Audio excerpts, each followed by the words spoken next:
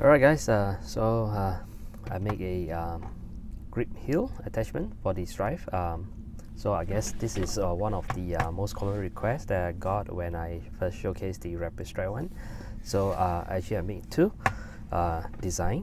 One is with this kind of pattern at the bottoms. The other one is basically just a flush. So again, both will have a small slot over here. So once you attach it, you can actually sort of remove it by putting a flathead screwdriver and then just try to pry it slowly open in all sides, okay, evenly. Take your time and then you can pry it open. Okay, so over here, okay, so eventually you'll be able to remove it. So it comes into half like this. So again, it's not meant to be taken apart, put together, taken apart too often, but it should be friction fit. Alright, so let's take a look at this guy over here that I just printed out. So the way I printed is in this orientation, so it's upright.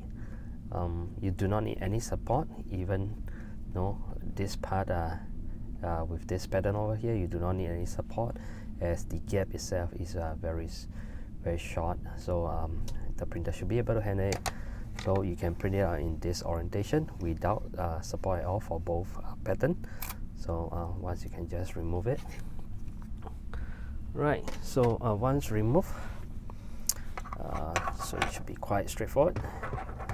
Just place one here, okay, and then the other one, okay, then you simply just sort of clip them together, and there you go. You have installed the grip heel for the Stryfe. This again is available under my Thingiverse account, so you can download and print it. I hope you enjoy this. So I'm Tungsten, thanks for watching. So if you have not subscribed to my channel, hope you do so. So hope to get to 1,000. Okay, so thanks for watching. I'm Tungsten.